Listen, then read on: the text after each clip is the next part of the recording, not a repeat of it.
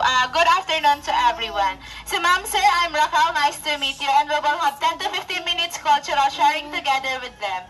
So in mainland Palawan, there are three major tribes. The first tribe is the Tagbanwa, located in central to north of Puerto Princesa City. The second tribe is the Batak, located in northern part of Palawan. And lastly, ma'am, sir, they are the Palawan tribe located in South Palawan.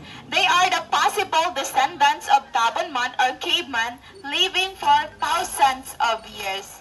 So they are the possible owner of Manunggol jar. Yes, are you familiar with Manunggol? So if not, it is a burial jar. So since 1976, they are staying here in Puerto Princesa City for temporarily only. So since then, different families have come and go here and up to the mountain. Their original home is in the mountain about 200 kilometers away from here. Palawan tribe came from the South Palawan.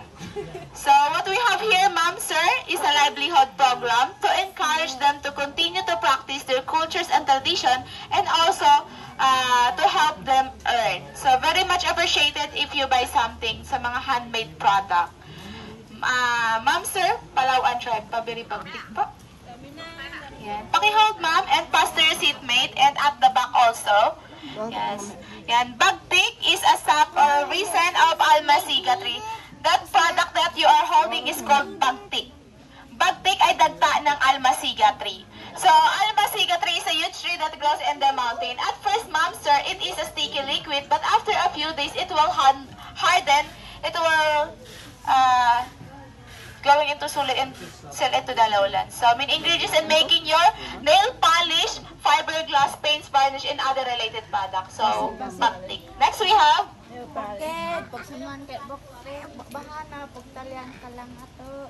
yeah, so ma'am, sir, this is their native backpack made from rattan. They call it bucket. Bucket is made from rattan and they can carry more weight. The product that they put here is the bagtik, and when it's full, they tied it up. And kabag, yes, mabugat, heavy. They have head strap to support and carry more weight. So the adult po can carry 30 to 50 kilos up and down the mountain. Akit baba po yun sa bundok. So aside from that, we have the smallest basket. They call it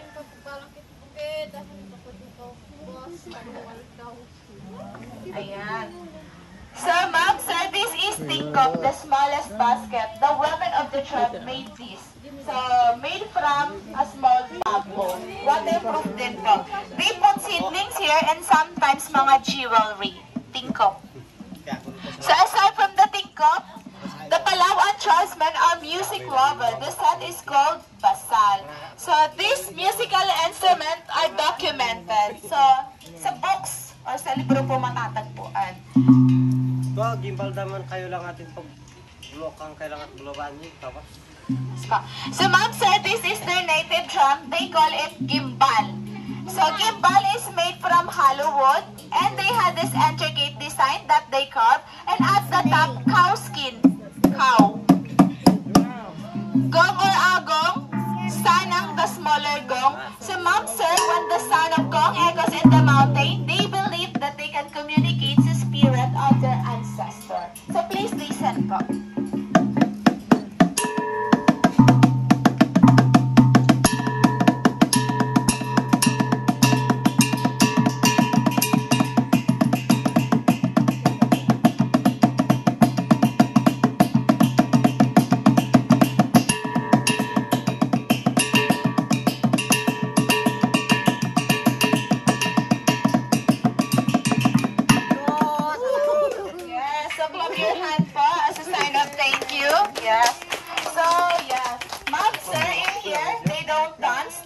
Because tribal dances are ritual, which means sacred, so sagrado. So before po ng arrival ng 6-string or the modern guitar, the Palawan tribesmen had these 2-string. They call it kudjapi or kudlungan, oldest guitar here in the Philippines. So please listen po. Labas mo na.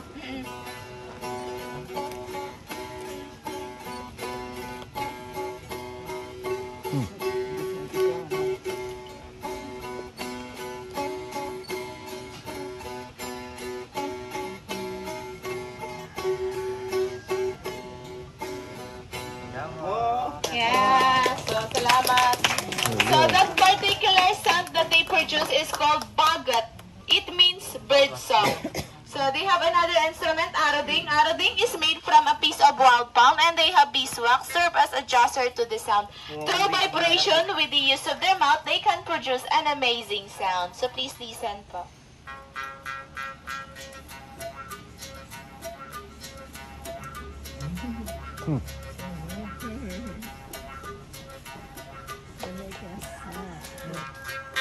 Yeah, so that's their aroding. So aside from the aroding monster, they had a flute. They call it buburok. Yes, buburok is a flute, so sound nila mostly lullaby. So everybody, please listen.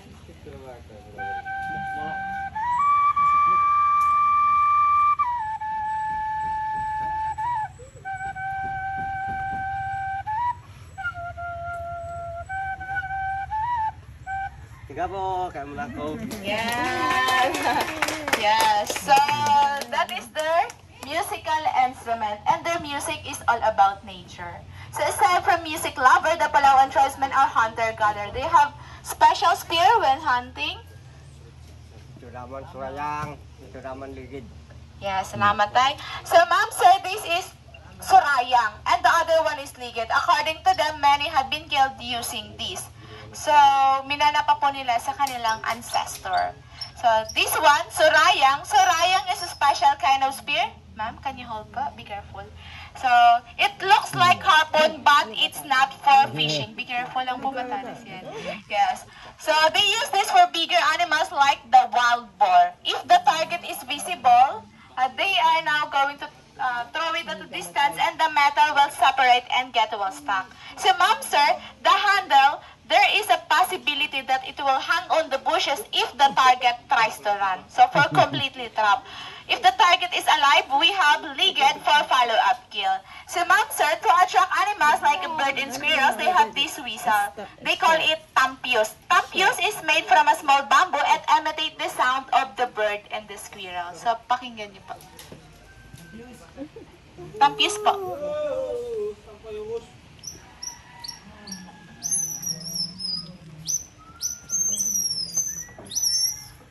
Oh, bigas to. Yes. So, when the target responds to the sound of tampius, the tribesmen will prepare their sapukan. Ma'am, sir, sapukan is a blow dart or blow gun made from two-barrel bamboo to make it stronger. And the front sight, as you can see, beeswax, and their dart is made from a wild palm. And yung target, andoon po. So everybody, please watch them. Mata!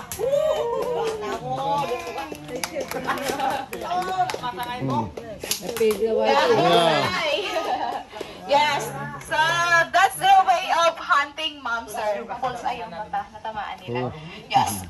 So in actual situation, they put poison at the tip of the dart and they can hit about 30-meter distance of the target po. So ganun siya kalayo. So in actual situation, the main ingredients in making their poison, this plant po. Here po. So sa mga dito banda. Yan. They call it dita. They collect the sap of the dita plants, this plant po, mix it with other plants, cook it in a slow fire to make it effective. So according to them, the poison is so powerful, it takes few minutes and the target will die. Yes. So if they accidentally hurt themselves, say goodbye to the earth, no antidote at all. Yes, to safely eat the meat, they wash it in a running water. So pag may galit sila, truck, gano'n lang po. Sometimes spear, sometimes sapukan. Diyan lang po yun. So, ma'am, sir, to safely eat the meat, they wash it in a river, sometimes basta mga flowing water. Yes. And we are in the last segment, the way or the process of making fire. They call it santigan. Santigan had 3 tools. They have simpling metal or simple metal, and then their native cotton and their stone po, flint stone. So, from the word santigan, it means friction. Yes. Yes po. I do that when I was a kid. Yes. Nakikita niyo po yung usok? Then, he will transfer na po sa dried grass and they blow to make bigger fire.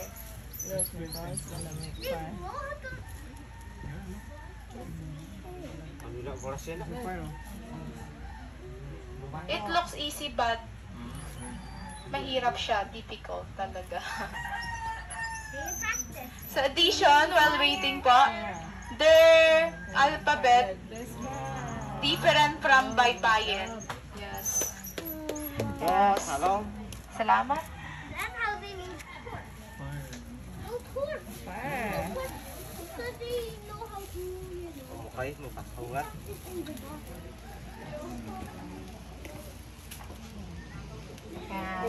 So, ma'am, sir, salong. Salong is their torch and the mountain, and this is the sap of wild pili tree. 1 foot of this can last for 3 to 5 days, depending on their uses, and they also use this for aromatherapy and sacrobellant and medicine when they have an headache and stomach ache. Drive away bad spirit and bad luck din po. Mabango po yung amoy nito. Smell like an incense po. So, may pa.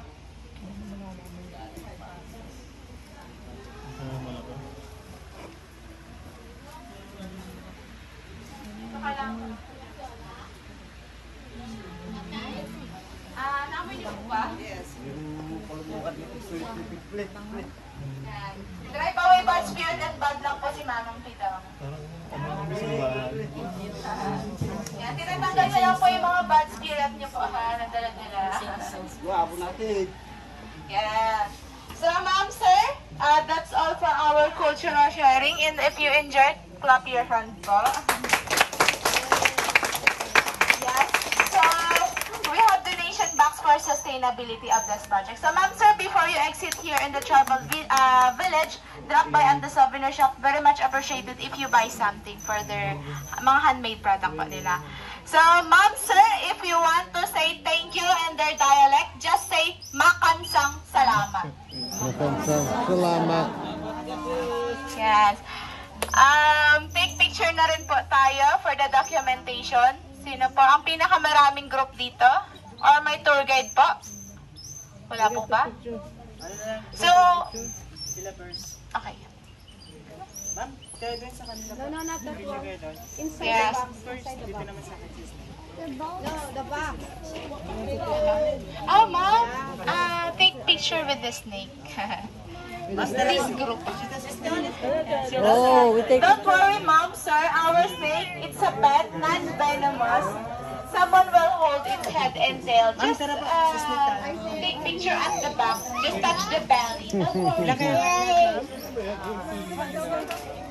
Pili na siya po yung Hindi siya kasama. Kailangan kami muna. Kuya. Ano mami ha? yung pili na sir. Join, sir. yeah. So, yun din po yung